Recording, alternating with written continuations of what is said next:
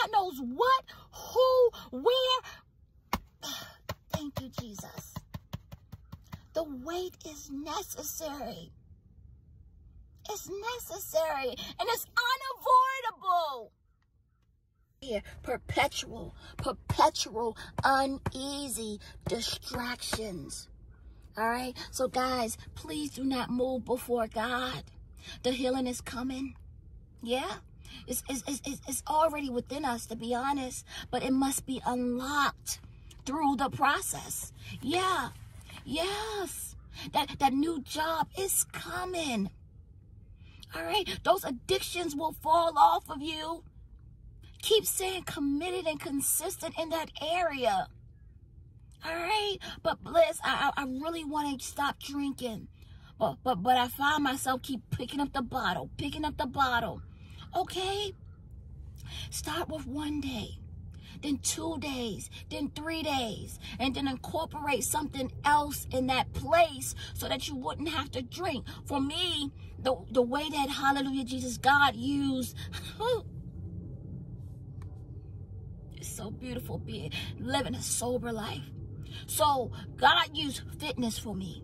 Fitness was put in that place of the alcoholism. Okay, so pray about that. He says supplication. Come to him humbly. Get on your knees. Check your heart posture. All right. God is going to do it, but it's going to take a process for it to get done. And don't give up. When the time is just seemed like it's lingering on, I could have gave up. Honestly, I wanted to, hallelujah, Jesus, stop drinking so bad. I used to cry, and then I'll end up walking back to the liquor store.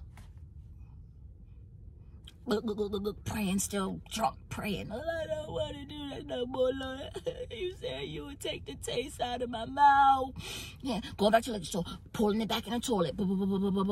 Back on my knees. I don't want to do this no more. Take it out of my mouth. Take it out of my mouth. And through that process, I was learning to go to God. It was built in my relationship. It was built in that intimacy.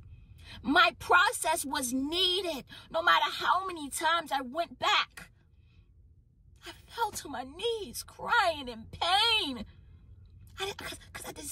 Honestly, for me, I didn't want to displease my Father. I wanted to do better.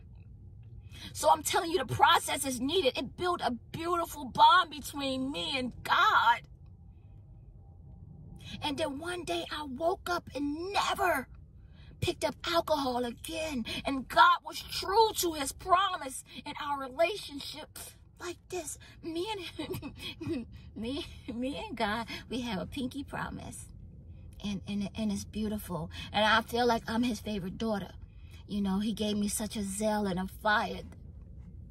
Okay, we move on. Thank you, Lord God. Hallelujah. Let's move on. Thank you, Jesus.